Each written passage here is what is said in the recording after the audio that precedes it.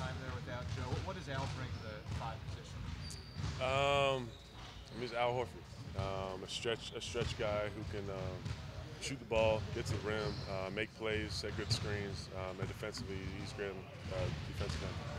What do you see specifically though when he's playing at the five? Has anything sort of changed? I mean, it's only been like a week, so it's hard to really say, but just Al Horford, every time I play against him, he gives a tough time defensively.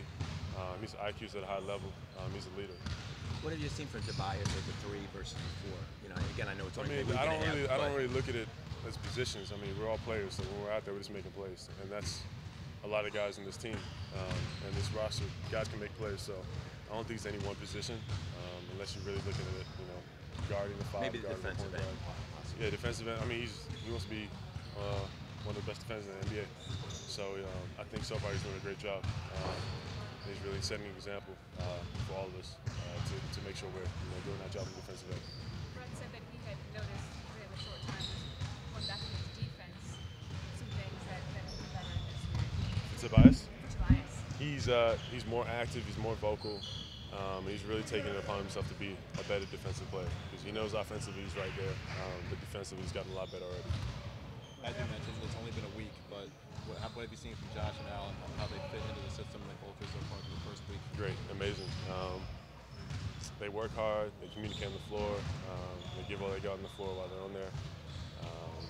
Communication's been huge with Josh and Al. They've both been guys who speak up and be leaders and trying to help the team get better. So they've been great. What more do you expect to learn about the team now that you have 2 games against NBA? I don't know. It's only been like a week, so we'll see. NBA I mean, we're gonna see where we're at when we play against Charlotte coming up, and then Orlando. So it'll be a good test.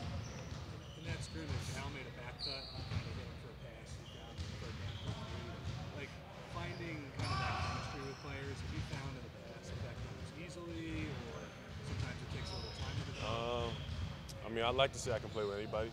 I try to make the right play every time. So, I mean, having guys who can play the game the right way and that play at a high level makes it easier for me. So they make me look good.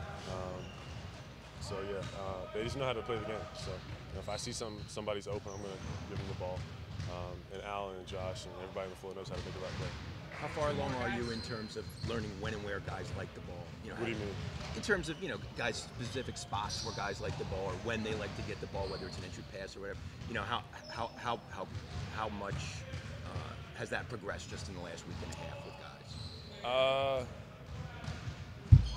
A lot. I mean, it's a lot better. I mean, it's hard to really judge. Tangible, yeah. It's hard to judge right now, but I think Charlotte's going to be a good test for us in Orlando. Playing against NBA guys who have a different system and they're a lot bigger and have more length. So that would be a good test. I think I'll be able to reevaluate myself on that. Thanks, Ben. Thank you. Thanks a lot.